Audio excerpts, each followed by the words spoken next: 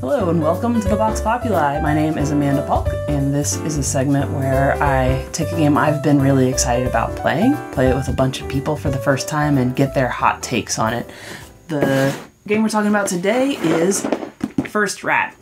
This is one that I had been looking forward to a lot. I had seen it, and I was personally quite smitten with the theme. We'll see what other people thought of the theme in a minute. But before we do that, let's find out how people would describe this game in one word. Surprisingly fun. Junkyard. Silly. Colorful. Adorable. Cheesy. Rats. Okay, now let's go to the table and just get a quick overview of how this game plays. So you'll see here there's one big track where you're racing your rats up from your from the burrow at the bottom all the way up to your rocket ship at the top. There's three sort of sets of resources you're collecting all along the way. One is this sort of the baking soda, vinegar, tin can calculator, that stuff, which is what you're using to build pieces of the rocket. And each time you build a piece of the rocket, you get to set a cube out, and you'll get in-game points for that. There's also apple cores that let you move around the burrow track down here, which is how you can, depending on where you decide to turn in the burrow, you can go down here, the short end, and pick up comic books, which will give you special powers. You can go through the middle here and go by the nursery and release another rat onto the track. And then if you go all the way down to the end and do the big loop, you'll be able to put a cube out down here. And this is another point scoring opportunity on the apple core track. There's also, you score points for getting your rats onto the rocket by getting to the end of the track. So that's another way to score points. And then additionally, you can score points by donating cheese and by advancing your light bulb. So those are the other two resource types. There's the light bulbs here on blue and the cheese here on yellow. So that is generally how the game plays. The game ends when one player has put out all 8 of their scoring cubes. You actually have 10. You get 2 additional ones you can put out in the final round. But if somebody puts out 8, that triggers the last round, and then there's one more round with everyone getting equal turns. Or if somebody gets all 4 of their rats onto the ship. So let's check in with folks and find out, what did they think about their very first play of First Rat? Each move, like, because you're moving multiple pieces at a time, a lot of the time, is so different. So that's nice. It keeps the game interesting. I really like the movement mechanic. It was a lot of fun. It was a good mixture of tactics and strategy, I would say. The interaction between people, it was a lot of fun. I can see this being fun with 4 to 5 people, not quite as good as with 2 or 3. I really liked being able to move multiple rats and trying to figure out the strategy to move multiple rats so they stayed on the same color, but gave you the most resources. Also the thing with the electricity, trying to get your light to the area that you are so that you get the extra resources. I really liked that mechanic in general. It's more fun than I expected, I think. The main interaction, of course, landing on other people's spots and having to pay them, can be fun and annoying and rewarding. But yeah, it was pretty good. I liked it. When I first saw the board and I saw just this was the one track that we all had to go up, I thought we would accomplish it like that, and that we'd constantly be pulling out our additional little meeples to race up the track. But it wasn't like that. And I enjoyed also that the fact the more people playing, the better, because the points are also competitive. Not just the strategies you chose to pick up, but I saw you guys building part of the rocket. I was like, no, because I'm last. I could have built the rocket first. I was caught off guard by the end of the game. I was like, all right, I have this plans. I got my 4th rat out, and I'm going to start doing some things, and suddenly, oh wait, the game's over. Wait, what? I get one more turn. I wasn't paying attention. I got to pay more attention to that. This is a theme that I was really drawn to from the get-go. I think I benefited from having seen it all together initially, so not just sort of hearing the title and having to guess what it was about. I love space-themed games. I love cute little critters. I guess I love a junkyard too.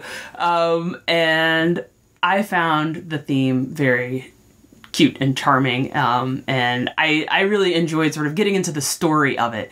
I actually think that I did the game a little bit of a disservice when I didn't teach it with the texture of like, okay, we're rats. We live in a junkyard, and so the light bulb track. This is us like providing more light to find things. So when you're scavenging in the junkyard for these ever important pieces of the rocket ship we are building, you're going to find more things if you have more light. The fact that we are educated by comic books, and therefore comic books give us new skills, and also comic books are where we learned that the moon is made of cheese, and that we can get there by building a rocket with baking soda and vinegar.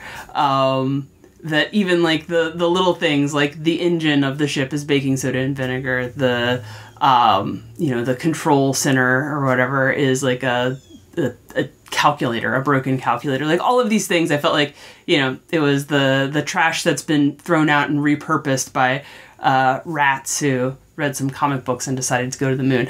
I know at least one friend enjoyed the Ratanaut theme, but let's hear from other people what they thought of the theme of First Rat. I really liked being a rat. I thought this was an adorable theme.